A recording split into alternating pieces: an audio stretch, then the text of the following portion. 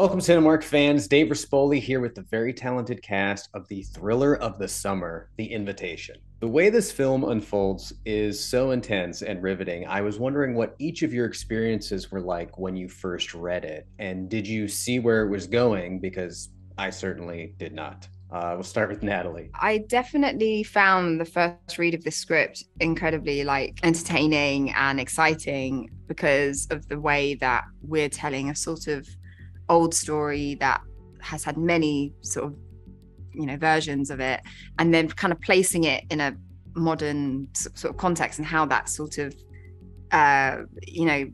interacts with this very modern woman and in a very modern setting.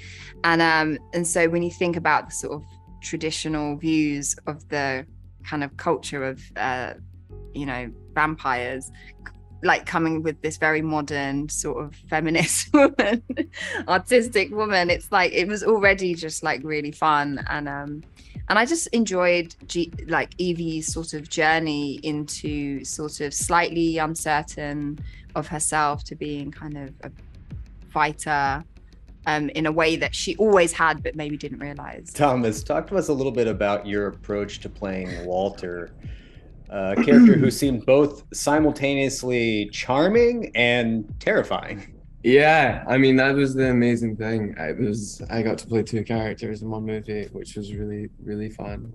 And it was really fun being an evil character and that evil character playing the character of kind and sweet, which was very manipulative and gaslighting. But yeah, I did enjoy that, and the kind of try to find a balance with, or like the nuance of keeping the audience not sure what he was. He might be convinced at one moment, and then another moment you're like, actually no, wait, is he bad? And then you're like, oh, he is really bad. And then you're like, is he really, really bad? And then so that was really fun to play. Sort of like what Evie went through, to be honest. The audience gets to go through that with her, which is quite fun. Yeah, that is fun. Yeah. Here she is. Where are the bride and groom? As you all know, there has been someone missing from this table. But that once broken bond will be renewed tonight. To Evie, my new bride. I want to go home. But this is your home.